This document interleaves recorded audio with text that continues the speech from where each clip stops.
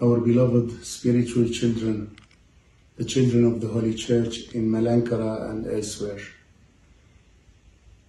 Earlier this afternoon, we received the news of the passing away of our beloved brother in Christ, his Beatitude, Mor Baseliose Thomas I, Catholicos of India, and Mor of Malankara.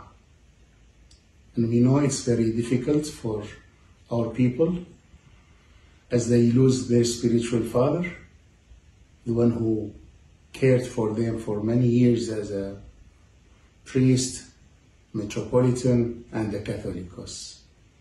Tonight, we share with all of you the pain and the agony of losing his Beatitude.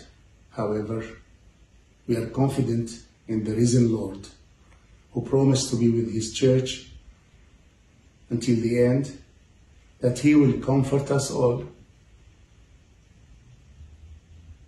bless our hearts with peace, and inspire us all to do what it needs to make sure our church in India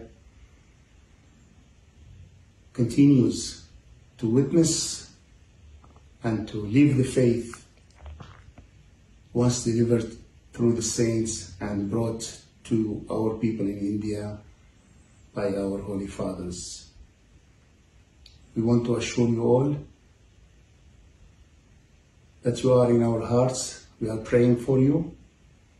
We wanted very much to be with you for the funeral, but because of logistic issues to do with the visa and other issues, in light of what's happening in our region here in the Middle East and the closure of many airports, looks like we are not going to be able to join you.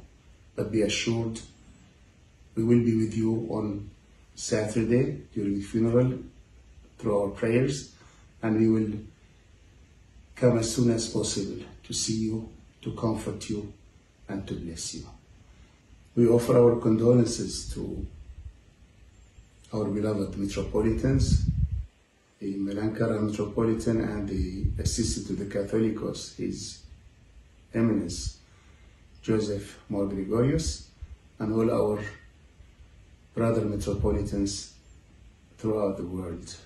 May the good soul of His Beatitude, Catholica Baba, rest in peace, and may you all be comforted and strengthened by the power of the Holy Spirit.